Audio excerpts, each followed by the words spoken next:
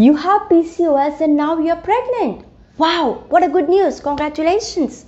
Major tension of life is gone. That will I conceive or I will not conceive.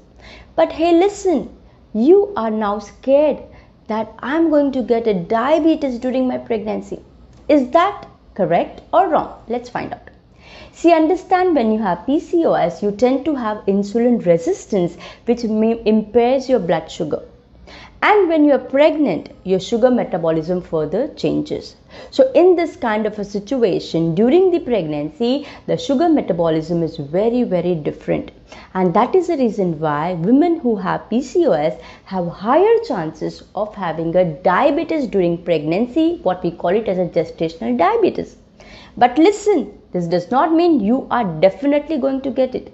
Few women get it, few women may not get it. So what to do? Maintain a good lifestyle and do check your blood sugar.